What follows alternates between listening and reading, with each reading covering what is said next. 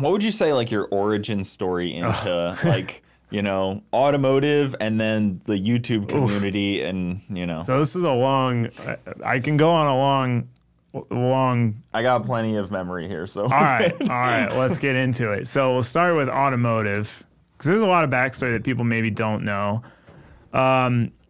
So I've been into cars since I was a little kid. So my dad was a car guy. My granddad, he had a Honda dealership, funny enough, at one point, selling like motorcycles and stuff. My dad was into dirt bikes and whatever. And then cars growing up, you know, my dad would tell me all the stories about he had a Trans Am, smoking the Bandit Trans Am, and hopped it up and got tickets and all this stuff. And my granddad he had a car restoration shop at one point. And like just as a kid, he had cars. Like he was a big G-body guy. Like he had El Caminos. I bought my grandma's Monte Carlo recently. Well, that was like a year ago now. I'm slacking. But I'm just torn on which direction to go with it. But anyway, there's two vehicles I wish I could get. Like he had a ramp truck, like the square body Chevy ramp truck. But it was like, you know how in the like 80s they did those like upfitting things where they put like the captain's chairs and the curtains and all the wood? It was like that, but a ramp truck.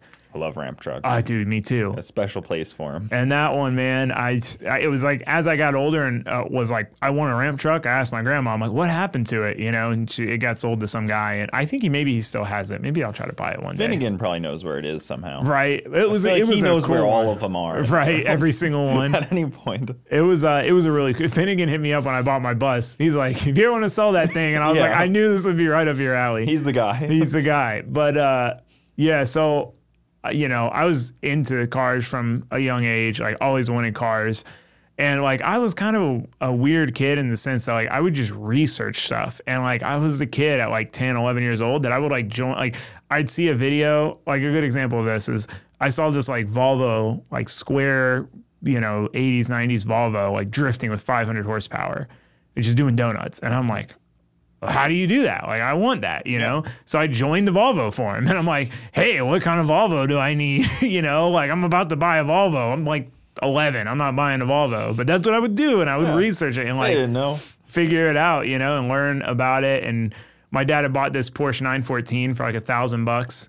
And you know, we would like tinker on it together, and I wanted one of those. So I researched everything into those. And so I wanted cars forever. And like, as I was a kid, I would get excited to drive the lawnmower because I had a steering wheel. I'm like, I'm driving, you know? Yeah. And, I had dirt bikes as a kid too. You know, my dad got a Z50 for like $50, which those things. Well, wait, I still get excited to drive my lawnmower. Yeah, it's still fun. Same. Okay. I just got a remote control one. It's pretty cool. Just wanted to, you know, everybody. That's out true. there, But like, still fun. I would pretend like I was driving like a truck or a car around, you know, and like I was going around town. Like I don't know why I wanted to grow up, but so I had a dirt bike too. My dad got a Z50 for $50 when I was like 5, which is crazy because it was a 70s one, like the round tank. Those things are like $2, $3, $4 grand now. Mm-hmm. They're really expensive. With $50, he got that one. I started riding as a kid. Anything for $50 is you know, a good deal. I mean, he didn't have a truck. I remember he brought it home in the trunk of his car and like had a coat hanger holding the trunk closed, you know. But had that for a while, and I would just ride around the yard. And then his friend needed some money, so he bought like a little bit newer Z50 from him for like a couple $100 and a 2-stroke. And I liked the dirt bike thing, and I spent a lot of time on dirt bikes. But cars are always my thing. And it's funny, his friend's brother's son raced like the motorcycle equivalent of like a shifter cart. Mm-hmm. It was like mini motorcycles, like 6-speed, whatever. And he was going to start making parts for them. And he wanted me to like go train with his nephew and learn how to ride him and like race on his team. Like that was going to happen. But then his brother got divorced and like moved from California back here, and then like it all fell apart. But I think about that, I'm like, dude, I can't imagine like how cool it would have been if I started some motorsport at 11, you know? Yeah. Like that would have been neat, but obviously I went a different direction. So as I got older, I didn't really have a hobby when I didn't have my license, and I started riding BMX, and that kind of like became my thing and took over. And I had a 84 El Camino. It was my granddad's. That was my first car.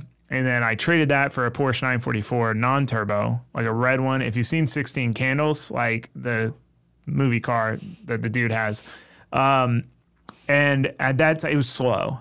And I was like, man, I just want something fast. And then I kind of gave up on making it fast. Even then, you were like, this thing's slow. Yeah. I mean, it make like 150 horsepower. Yeah. You but know? I figured because you were so like entry level, you know, going from like an El Camino to that. Yeah, I mean, it was like when I had the El Camino, all I wanted was something stick shift. I was like, I just want to. I almost traded it for like a 2-door Neon just because I wanted a stick shift. And then this 944 popped up. I got it. My dad went with me on that first trade.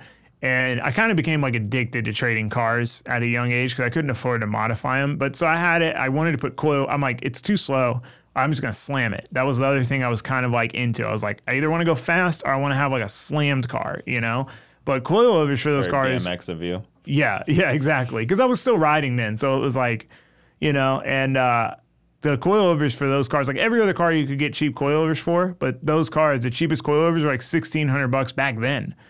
And I'm working at Steak and Shake making $7.25 an hour. That was my first job. And so I couldn't afford it. Mm-hmm. So I went on the forums and I asked what every person with a non-turbo 944 asks, which is like, how do you turbo it? And the question you get from everybody, or the answer you get from everybody is sell it and buy a turbo one. And like in reality, they are absolutely right. Because the turbo one's got better brakes, better transmission and heat shields, whatever. And they weren't a crazy amount different money-wise then. Yeah, it was engineered to be. It would have cost you way more to make yours turbo. But there was this one guy who was like, hey, I'm supercharging my NA one. I live in Longwood, which is like close to you, if you want to come check it out. So I went and met up with him. His name was Elliot. And he had like that one. He had a turbo one and whatever. And the day I was going to meet up with him to check out his cars after school, because I was still in high school, my 944, they have like the battery boxes over the ECU. And water collects there and it rusts there. And when it rains heavy, it just drenches the ECU and floods the ECU. So that happened to me like leaving school, which is so funny because I'm like leaving school. I'm just like stuck in one of the lanes leaving school and everyone's like, what's going on? And so I ended up going down there anyway. He loaned me an ECU. I put mine in rice and it fixed it. I had to do that 3 times with that car. ECU car won't run, put the ECU in rice, runs. But, so we kind of became friends and he took me for a ride in his turbo one. And it was like the fastest car I'd ever been in at that point. You know, it spun the tires in second and he was like on. And then he drifted it. And I still like wasn't interested in drifting. I was just like, I need something fast, like, you know, right now. So I posted my 944 for trade and couldn't really find anything great. And I ended up trading for a 240, an S13 coupe. Like beige, like honestly nowadays a pretty nice car, but I kind of immediately like had buyer's remorse because it came with like a turbo kit, but it was really like some diesel truck turbo, no manifold, some way too big Need for Speed body kit, like a KA bare block, like because it was still KA. Yeah. And I was just like, oh no, I screwed up. Like my Porsche was so nice and like red, black interior. So I'm looking and I find this 944 turbo for sale. And it's like someone had sanded it to flat blue and they just never painted it. And the dude's like, lists all these things he's done to it. And he's like, we'll trade for anything non-German. Like he was over it. So I hit him up and I'm like, hey, I've got this S13. I like tried to really sell him on it. And he's like, dude, I had one just like it. It got wrecked. Like I want another one. I'm down. And I was like, wow, he's down. And I had just registered it. And what are the chances? I know, right? And I was waiting for the title to come in the mail. Yeah. And to this day now, I always get the titles printed, even though I don't plan on getting rid of stuff. Just because I was like, just anxiety for like a week and a half waiting for the title to come in because I couldn't trade him till it came in. So I tell Elliot about it. And Elliot's like, oh, I wanted to buy that car. And I'm like, no, like, please don't buy it. Like, let him trade me. And he's like, look, I went and looked at it. It's got a factory limited slip diff. He's like, that's really rare. He's like, so I'll make you a deal. I won't try to buy it, but if you get it, you have to try drifting. And I'm like, okay, dude, whatever. Sounds good. In a Porsche. Yeah, because that's what he drifted. Yeah. You know? And but that's just funny to think. Yeah, that's what I started in. Flat blue Porsche, stock suspension, no angle. And so I did, like the first street spot we went to, I was like, I don't know why he tried to teach me there. It was a bunch of curbs, but I didn't crash it. But I was like trying to learn how to drift, whatever, and then started drifting, and that's how I got into drifting. You know, it was really just total random, you know. You may be one of the only people that got into drifting through a Porsche Yeah, 4.4. probably, because he was like the only other guy that drifted. There's one guy like in Iceland, Yeah, who like drifted like one. you may be the only person that entered drifting through. Yeah, and it was a tough way to enter because like, the car, I got that car And from getting rid of a 240. Yeah, I know. That's what's so funny. It's such a weird story. You would think like when you get to the two, like, oh, that's how you started drifting. Yeah, you got to the 240. Then it's like, no, actually, it never drifted the 240, I didn't even know 240s drifted then. I just like wanted something fast. The arguably better car. Definitely the better car for it, yeah. And the Porsche was so tough because there was like angle kits weren't even hardly a thing back then. Like cut knuckles was like you're balling if you got cut knuckles. But like, non-working handbrakes, stock suspension, coilovers are expensive. So I'm running like there's pictures of the car like what are like 2 feet of body roll, and I'm like holding on to the center console. The weight's all the way in the back. Yeah, so it made it a little tricky. And but yeah, I started drifting it and it was like I wasn't, expecting to like it as much as I did, but I did. But 2 weeks after I bought the car, I went to go do an oil change, and it was like I've never done like my own oil change, like any real project on the car. And I see my friends riding BMX across the street, so I like drive over there. And I'm like, "What's up, guys?" And of course they're like, "Do a burnout." And I was like, "All right, I'll do a burnout." I do a burnout, and then I hear this like grinding noise, and I was like, "Oh, that's weird." So I'm driving home and I keep making it do it. If I floor it, it's like this horrible grinding noise. So I get home, I'm like looking on the forums, I can't find anything conclusive. I go to work, still working at Steak and Shake, and I like leave the light and then I just have no gears, like nothing. First, fifth, no reverse, nothing. I'm like, oh no. So I get it towed home, drain the fluid, the transmission, transaxle's fine. And what it ended up being is like the torque tube, you have like the spline shaft going both ways, and then you have like a coupler over the top of them, and it stripped the torque tube side. So I had to change the torque tube on a Porsche 944, and I haven't even done an oil change myself. So it took me 2 weeks the first time. And there's a long story with step parents and stuff, but I had to be on my own insurance plan. I had to pay my own insurance from start. Like I wasn't allowed to be on a family plan, and I wasn't allowed to drive any of my dad's cars. So for 2 weeks in summer, I had to ride my BMX bike to Steak and Shake to work, and then ride it home. And Florida? Yeah, in Florida. Okay. Yeah, and it's actually kind of right where I live now. And then ride home and work on the car. And I don't know what I was doing for 2 weeks. Because like I remember working on it till like 3 a.m. every night and then going to work because it was summer. So like I wasn't going to school. It's like what was a full day like working on no car to and do getting nothing done. I mean, it's a big job because you got to drop the transaxle. But 2 weeks of full days. I don't know. And I know I was working, but I mean the one problem we had is like to drop the transaxle, it has to come straight down. So you got to slide the coupler like over the transmission side, but because it was stripped, it wouldn't slide. So I spent like 3 days trying to slide this coupler through this little access hole, and then it was a nightmare. I put it back together, had a bag of leftover bolts, like bunch of heat shields, but it worked. It happened 2 more times. So the second time we did it in like 8 hours. But I had no experience, and I had to rip most of the drivetrain out of a car, And that was my introduction to that car. And that car fought me until the day I got rid of it, dude. That car, I was going to high school. I get to school, I park, and then there's this like football kid that I knew, and he's like, "Hey man, I think your car is leaking." And I'm like, "No, dude, I had paid for a senior spot so you could park up front, and you got to paint the spot, but I didn't care. I just wanted a good parking spot because I always got there late. So mine was painted like a Dalmatian from the girl before me." So I was like, he just saw that. He doesn't know cars. And I get out there and, dude, there's a river of oil in front of my car. And I'm like, oh, he was right. Impossible. Yeah. So I get it. My buddy flat tows me home, and I cracked the oil pan. I don't even know when it happened, but it's cast aluminum oil pan. I cracked it. So to change it on all data was like a 20-hour job. And I'm like, not doing that. So I took it to my buddy's dad's shop. He fixed like jet skis and boats. And I left it there, and then I rode my bicycle with like a backpack full of oil, like 6 miles down there. We JB welded the oil pan, and it worked. It held. The rear shock bolt was zip tied in because it had stripped out of the control arm because it's torsion bars in the rear too. So it was a mess, dude. And this guy I knew, he's a BMW guy. He worked at PSI, and it was cool because I used to go over there. My 2 friends worked there and like see these crazy like twin supercharged M6s and stuff. And he stumbled upon this dude trading a turbo E36 sedan, like a really nice car. And he said, we'll trade for a 951, which is a 944 turbo. So I hit the dude up. He's in Virginia. And I made sure to tell him most of the stuff with the car because I'm like, I'm not trying to tow this thing to Virginia. And this dude says no. So, but he was still down. He thought the E36 had a blown head gasket.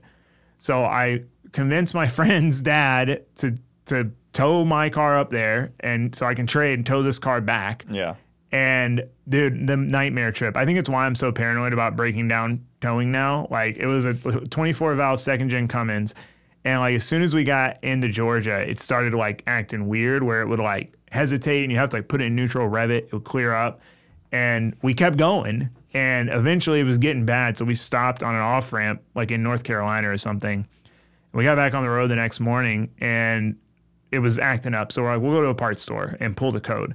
So we get off, we go to the parts store, like we stall in an intersection, and this National Guards dude like tows us into the parking lot. And then we walk into this gas station, and they're like talking about it being a national emergency zone. And like a bunch of tornadoes had come through that night while we were just asleep on the side of the road. So we get back going and saw like the carnage from the tornadoes. It was horrible, dude. Like but by the time we got to Virginia, we were going up like this hill bridge, and we had to stop about every mile and brake cleaner the intake, the air filter, to get it to fire up and go again. It's dedication. We were committed. I mean, we're already almost there. Yeah. So the dude wasn't even home. We had to like trade with his dad. We get the car, and the whole time I'm thinking on the way up there, I'm like, my car works. The car I'm trading for doesn't work. So like, worst comes to worst, like I can drive my car home, but not this car I'm getting. Yeah. And we stayed at a hotel, and like 2 miles in the next day, same thing. Because we were like, maybe we'll give it a rest, like, and it'll be fine. And so we look up repair shop, and there's a diesel repair shop like 2 miles away. And we had checked the fuel filter and everything, but there was a strainer for the fuel heater that was clogged. So they fixed that, and we did 80 the whole way home. Oh. So it was like literally as soon as we got rid of the car, smooth sailing trip. Yeah. Like, that's what I mean. Like, it fought us the whole way, dude. It was. But then you got into a BMW. Well, which is also way better though. The funny thing about the BMW, I love the Porsche 944 turbos too. Like it just like for learning how to work on a car, it was a very complicated car to learn how to work on. The BMW, the guy thought it needed a head gasket, so I like checked the coolant was brown. So I was like, oh, it's got oil, like it needs a head gasket. I didn't know, So I did like back then it was always like thicker head gasket, head studs on those motors, the turbo M52s. So I did that. That was my graduation present, was like the head gasket. And so I had no car again. I fixed that, and it still was having the issue. And all it ended up being was the fuel pump had fallen out of the hanger, and it was like sucking to the bottom of the tank. So it would suck to the bottom of the tank, and the car would like misfire, and then it would like free itself. So like all it needed was a $20 fuel pump, but I did a head gasket on it. Just because. Yeah. See, that to me, like I remember in high school, like that was terrifying to me, was like my car being broken. It sucked. Was like the worst case scenario. And, granted I live 45 minutes from my high school, so it was okay, yeah, that's pretty far. It was unfortunate when, your car was having issues in any way. Right. Like it was like 45 minutes of like, also just miles. So yeah. It was like, right. It was rough. Yeah, that's a long way. So it was always like the biggest fear. I was like, man, like if the car is down, what am I going to do? Yeah, but you seem like you were pretty comfortable with like, oh yeah, well, the car breaks sometimes. Yeah, it was, I had the Porsche for like a year and a half. And I was like the kid in high school. It was like straight piped turbo, so it was loud. Mm-hmm. And I'd show up late. My friend would text me like, "You just got to school, didn't you?" And I had on job training because I had my credits or whatever. So I'd leave at lunch. And there was like 4 of us that left at lunch. And when I had my red 944, I had to go and exit down on I-4. So it's like I'd come out of school, get on I-4, one exit, get off. And like there was like 4 of us, and we would just race from one exit to the next to like 130, just floored until the exit. And someone that knew my dad or this step parent saw me do that. And then I got like my car taken away, even though it was in my name and my insurance. There's a whole lot there. I won't get into that. But basically, yeah, I worked at Steak and Shake, started drifting, Porsche, E36. Then there was a bunch of trades after that. Like, I was trading up for a while, then I had some bad trades. But, like, I only made enough money to survive. So, like, I couldn't buy parts for my car. So it was like, oh, my car doesn't have coilovers, but I can trade for this car that does, you know? So I did a lot of trading. Like, I was a regular at the DMV. But I traded a lot, worked at Steak and Shake, got a job at Advanced. Like, I had applied online, forgot about it, and they called me, and I went and interviewed there. Because it was so hard to get my job at Steak and Shake. Like, I interviewed like 5 places, nobody wanted to hire me. And then I got the job at Steak and Shake. I'm like, I finally have a job. Yeah. Because I couldn't drive until I could get my own insurance, you know? So I get the job at Advanced. I'm like, this is the dream job. I get to work at a parts store, you know? Like, this is great. And I started working there as a counter person. And there's the commercial guy, Butch, which... and he started like kind of teaching me how to do the commercial side because nobody wanted to talk to anybody but Butch. Like, if they called and he wasn't there, they're like, I'll call back. So they started like trusting me, talking to me. And then the general manager there hated him. So he tried to get him fired, and they were like, he's too good at his job. So they moved him to another store, which is funny enough where I go get parts now. So he's now my parts guy like 12 years later because I was like 19. But so still ripping on it. He's still doing commercial. But so I took over for like the 2 weeks that they were looking for a replacement, and it was fine. Like, everything carried on as usual. The customers liked me, but they were like insistent. They're like, we can't have a 19-year-old in this position. Like, it needs to be like an older person. Like, they wouldn't give me the job, even though I wanted it. So they hired this guy, and this guy is probably the biggest pathological liar I've ever met in my life, dude. So he says he's got 20 years experience and all this, you know, all these snap-on tools and whatever. And I was like, dude, this guy is full of it. So I was telling my friends, they're like, no, I don't believe you. I'm like, watch. I called him, like I wasn't at work. And I'm like, hey, I need a piston return spring for a Mitsubishi Galant. And I made up some customer account. And he's like, oh, I haven't heard from you in a while. Like, it didn't even exist. And he's like, oh, yeah, I got the snap-on tool for that, for removing those piston return springs. They're a pain. And I'm like, nice. And then he's like, I can't find it in here. I'm like, that's weird. Like, it's in there. But so, like, the guy didn't know anything. And shocking at a parts store. yeah, I know. But he was the commercial guy that, like, they made me not have the job. So anyway, the customers, like, basically revolted, which did feel pretty cool when I was 19. They were like, if you don't put Taylor in the position, like, we're done. Like, we're just not going to, because this guy's an idiot, this other guy. So I got the job. I was like by far the youngest commercial guy, and that guy knew now all the local shops. Yeah, because I knew like they'd call me, and I know by voice, you know, and I would hustle. Like, I had 2 computers, 2 phones, so I'd answer. They'd tell me like what part, I'd be looking it up, and I'd answer the other phone, and like I was hustling. But was like, oh, so he started working counter, and this is just how much of a pathological liar is. One day he's like, I gotta go. My whatever. I just got the call that my uncle or granddad, his last name was Garrett. He's like, I got the call that my whatever passed away, and I'm inheriting Garrett, like Honeywell Garrett. Oh. Wow. They're picking me up on the private jet in 30 minutes, and I'm flying there because I'm inheriting millions of dollars. Yeah. And dude, everybody else in that store bought it. From the auto parts store to I'm like, dude, owner of a probably billion-dollar corporation. Yeah. That guy, supplying company. That guy, man, he was so, I don't know whatever happened to him. He inherited Garrett. Oh, yeah, true. Well, he was still there, I think, when I quit. So now he's one of your sponsors, right? Well, no, I'm not sponsored by Garrett. Not yet. I figured they were on the... No, one day, hopefully. Because I need some turbos from my RX-7. But yeah, this is all relevant to the story of the YouTube. I'm just giving you context. So, well, we can talk to the best turbo supplier in the country, Precision. I know. Yeah, give me a contact info because I need some turbos. But anyway, so Advanced, worked there, commercial. I had a kind of a life crisis where I was like, what am I doing with my life? Like, I had planned on going to college, and then I was like, I finished high school and just like didn't, you know? And I was like, I need to go back to college. And my dad had always told me he would pay for my college because he didn't go to college. But he ended up doing really well, like quality assurance in the aerospace industry without a degree. But he was like, if you want to go, whatever. So in high school, I did like the AP courses. I did like 2 years of a second language. Like, I did all this stuff to get the Bright Future Scholarship thing. So I'm like, I need to go back to college. So I decided to quit commercial and go to part-time. My boss gets mad, so he gives me 0 hours. So I just quit and went to O'Reilly's part-time. Started going to college. It was only like $800 a semester once everything was paid for. But it was like pulling teeth to get my dad to pay that, which my dad was a good guy for sure. Like, he did a lot for us. He was in between a rock and a hard place. But semester and a half in, I had to move out. I got kicked out with like 3 days notice. Like on a Wednesday, I was told I had to be gone by Friday. And I'm like, dude, I just quit my good job to go to school, and now I got to get a full-time job again. So I moved into this like $500 one-room self-efficiency. It was like 5 units. Dude, it was so sketchy. Like, my neighbor was like this disabled guy, and then like his sister and her boyfriend were living there, and they were definitely selling his medications next door. Like, it was super sketch.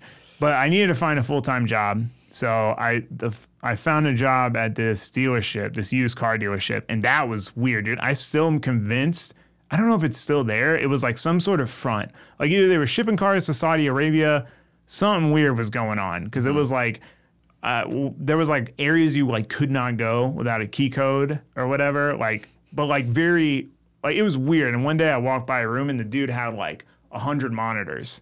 Like, he was just watching every area of the dealership, and like the main dude was like sketchy. But anyway, I got a job there as a service rider, and this dude trains me, and then the next day he's not there. And I'm like, where's the dude that's training me? They're like, it's you. And I'm like, I had 1 day of training and you want me to be a service rider? I'm like, what? So I was like, difficult ass dealership job. Right? I'm like, I guess I'll just figure it out. So I'm like trying to figure it out as I go. And everybody I talk to, I'm like, how long have you been working here? And they're like, 2 months, a month, 3 months. And I'm like, this is not looking good. Like, everyone who's here is fresh. So I had a job opportunity to work construction with a friend of mine. So I ended up taking that job, and it sucked, dude. It was like brutal. Like, I would work, like, I'd get to work at like 5 in the morning and generally get back at like 8 or 9 at night every day, 5 days a week. But it's like, even at Steak and Shake, like, if I do something, I want to be good at it. Like, that's just the way I am. So I wanted to be the best grill cook at Steak and Shake, you know? And like, I wanted to be the best at this construction job. And it was rewarding because like, you're building stuff. But I ended up being like the main person for installs pretty quickly. But I just, like, it sucked. Because there was like the boss, he was all right. There was a guy who did the fab work in the shop, because we did these like commercial awnings. Like, we do like the standard ones, like canvas ones, or like big like metal structures, whatever. He was just so annoying. Like, we come back from like a 16-hour day, and he has a 9 to 5 building stuff in the shop. They're hammered drinking beer, and they're like, someone didn't replace the toilet paper roll. And it's like, dude, are you really complaining about that right now? Yeah. Like, we've been gone for 16 hours. So I hated it. Shop guys complaining to the installers. Yeah, like about toilet paper in the shop. Like, come on, dude. Or he'd be like, oh, you know, like, no matter how fast you got the job done, it was never fast enough, you know? And it's like, dude, I don't want to be gone for 16 hours. You think I'm like dilly-dallying out there? So I hated the job. And then I'd become friends with Chelsea, and my buddy Grafton, Andrew, who I lived with, was friends with Chelsea. And me, Chelsea, Grafton, Engelman, and David, we all went on a BMX ride in the trails in Ocala. And Chelsea was like, hey, do you like your job? And I'm like, no, dude, I hate my job. And he's like, oh, there's an opening at BC. You know, if you want, I can get you an interview. And I was like, sick, perfect, like, I'm down. So then he hits me up. I go to work. My boss sends us home early, which is unusual, at 2 o'clock. He's like, I want you to leave for Alabama at 2 in the morning tomorrow for like 3 weeks. So Chelsea's like, hey, I can get you an interview next week. And I'm like, I'm going to be in Alabama. And I never quit a job without having another job lined up. But I was like, you know, I got to chance it. So I quit on the spot, which was a mess, but I quit. Because the guy who would install with me didn't have a license. So, like, there was no one for you to go. My boss came to my house at 2 in the morning and was like, come on, you're leaving. I'm like, no, dude, I'm not going. Like, I'm done. So I panicked, and I got another job immediately. Like, I found a job working as a tech at this shop, because I thought that because I'd swapped a couple SRs, I knew how to work on cars. And I learned that that was not the case. Like, swapping an SR and a 240 is not the same as doing a timing belt on an Audi. Yeah. You know? So I started working at this shop. And there's a pretty funny story there. The shop foreman, he's like, bring in that minivan. And I'm like waiting to hear back from BC at this point. Maybe I hadn't gone to the interview yet. He's like, bring in this minivan and like tell me what's wrong with the transmission. Like it only has reverse or something. So I bring it in and I'm looking at it and there's like an inch of RTV like all around the transmission pan. And I like tell him, I'm like, hey man, whoever rebuilt this transmission like had no idea what they were doing. Like they put way too much RTV, probably got sucked up in there and destroyed the transmission. And he just like grunts and walks away. And then the other tech comes over. He's like, hey man, he rebuilt that transmission. And I was like, oh no. Oh. So he hated me from then on out. And I went to the BC interview. I lied and said I was going to lunch or something, made up some story because it was like 45 minutes away. So it was like another huge gamble of like, I'm probably going to lose this job if I go to this interview. But I did it anyway. And I did lose the job because I went to the interview. And then I didn't hear back. And I was like, you know what? Last time when I quit my construction job, I was so like, I've got to get another job. I was like, I should have, like, I got a job in a day. Like, I should have just enjoyed it. Yeah. So at this point, I'm like, you know what? I'm going to just give it some time, see if the BC thing works out. This was probably the last time in my life that I'm going to not have a job, you know, to where I can just like not have a job, probably work the rest of my life. So might as well make the most of it. And my buddy Crosby was in that same position and we hung out. It was a great 2 weeks. We just like hung out and were bums for 2 weeks. But I just kept going back to BC and eventually they gave me a second interview and they hired me. And then I found out that the shop guy who would complain at my construction job knew the general manager at BC and told him that I was like a terrible employee and not to hire me. So I almost didn't get hired at BC because of that. Just because of the other job. Yeah. And that guy was a jerk. But anyway, this is how I don't hold grudges. I still know him, talk to him. I don't care. Yeah. But so I started working at BC, ended up in the tech department. We did installs like... What did you start doing at BC? I started at sales, but they had like 4 salespeople already. And then they only had 1 tech guy. And then he was gone on like, he had like a family emergency thing and was gone for like a month. And I was like, yo, guys, like, do you want me to just like go do tech? Because like there's nobody there and there's like 4 of us in sales. So I started doing tech pretty early on. What does a tech position do at BC? It's just like you deal with if someone's having an issue, you email them, help them figure it out. Tech support stuff, yeah. Yeah, custom build kind of stuff. And then also we would do R&D installs. So like if there was like a new car that came out, we had a new kit, we would install it and do all the documentation. So we also, it was kind of rare that we did this, but if we sponsored somebody coilovers and installed them, like I would install them. So this is how I met Adam. Cody, the marketing guy there, he's like, hey, you used to ride BMX. Like, do you know this Adam guy from YouTube? And at the time, like, I only knew YouTube for like car crash compilations, like rally hill climbs. Like I didn't know what a YouTuber was. I didn't know that you could subscribe. Like I knew none of this. And I thought he was the other Adam from BMX. I didn't know who he was. So he shows up and he had brought his bike and it was on his E90, his white E90. And I was like, hey, look, I used to ride BMX. Can I like try to do a trick? And I think he probably thought that I meant like I used to like do a bunny hop here and there. And I did like a 360 and he was like, oh, like you actually used to ride, Yeah. And I was like, yeah, I got into drifting and it just kind of like fell off of biking. And he's like, oh, I want to get into drifting. And we started chatting and we kind of like became friends. And at the time I'm like, get a 240 with an SR in it because the Z's weren't really a thing then. And that was that. Like, I didn't really think anything of it because so many people are like, yeah, I want to get into drifting. And then, like, nothing happens. Yeah, I mean, what year was this anyways? Like, God, when would it be? Like 2014? Yeah, that would probably make sense. 2014-ish. So, somewhere in that range? Yeah, because Z's were still like, and it wasn't like that concept of, like, stock simple cars, like, hadn't really hit yet, and like I hadn't had a working drift car in like 3 or 4 years, so I was kind of like a washed up drifter anyway, and I was just like SR240, get something simple. So a couple months later he hits me up on Facebook and he's like, hey, I bought an SR240. I'm like, oh, this guy actually did it. Like he said he was gonna do it, like because I still didn't know anything about him, and he's like, his plan was to leave it in Connecticut with Jimmy and only drive it like when he was up there during the summer because he knew car people there, but he didn't know any car people here. And he's like, I want to bring it down. Like, should I? And I'm like, yeah, dude, bring it down. Like, I'll help you. Like, I know people. Like, I'll introduce you to the drift people, tell you when events are, whatever. Yeah, because he wasn't like like a car guy, mechanically inclined at the time. Right, exactly. Really, so he didn't want to bring it down here and then have nobody who knew car stuff. He only knew BMX people down here. Living on campus, I think. Like, right, yeah. You lived a little bit off, but yeah, basically. But being a college student, yeah, no real garage is odd. Yeah, so I was like, dude, just bring it down. Like, I promise, it'll be good. It'll be fine. And he it started misfiring. He drove it down, which is crazy to think about now from wherever, Connecticut. Yeah, that's a long drive. Yeah. 240. And somewhere, I think in South Carolina, he's like, it started misfiring. And me and my buddy Marco had both had SRs. And we're like, it's a rocker arm. And I had a bag of rocker arms at my house from my SR days. So like we go over there, we change the rocker arm, and like just me and Adam became friends. And he started trying to get me to ride again. And I was like, I probably should, because I was in not great shape then. And so I started riding again, and then we went, I'll never forget, because we went to Gringos Locos, which he loves, across from Orlando Skate Park. And he's like, you should start a YouTube channel. And he's like, I'll help you. Like, I'll give you a shout out to help you, like, get it off the ground.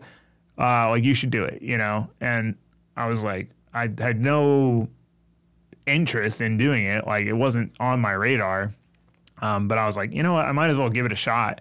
You know, and the girl I was dating at the time was going to Full Sail. So I'm like, oh, you can edit the videos. Like, this is perfect. You know, you got a Mac, whatever.